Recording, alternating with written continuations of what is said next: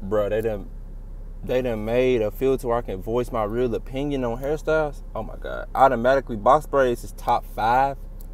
It's really top 3. I just know we gon' box braids top 3, bro. Ain't nobody. No. See, the box braids brought me up high, and this shit brought me down low. I can't stand the lace front, bro. They don't last. They look trash, and they just. I hate, cause I'm tall. I can see it ain't true. I can see it ain't true. It be looking so nasty up there, and then they be trying to re-glue it in 10. I don't even want to get into it. Twist out always gonna. Dog. I'm thinking of hairstyles that twist out if it's natural. That natural twist out. Did y'all see her, like the actual artist, her twist out? Oh my god, bro. 2 automatic.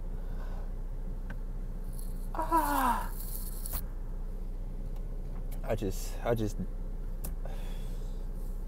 finished. You know where you go. It don't matter how she look, bruh. If she got this hairstyle, she gonna serve face every time. Go to 4, baby. You know where you go. I ain't seen her jump with a low with no ass. Yeah, if she got the low, you know she thick for sure. Go to 5. I hate these. See, these are nice if they don't, if her edge is straight, but the edges always be looking like eye boogers. I don't like how those, it don't be looking, if the edges weren't super big and just sleek and just cool, like her shit straight. But the jumps I be seeing, 7. 8. 6.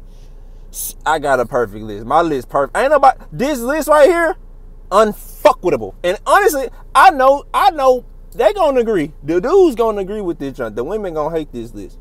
Cause they love them top bottom 4s. They love them junks. But hate the top 6 ups. They hate the natural junk, but love the trashes. Ain't that something? That's another reason why women shouldn't be able to run for president.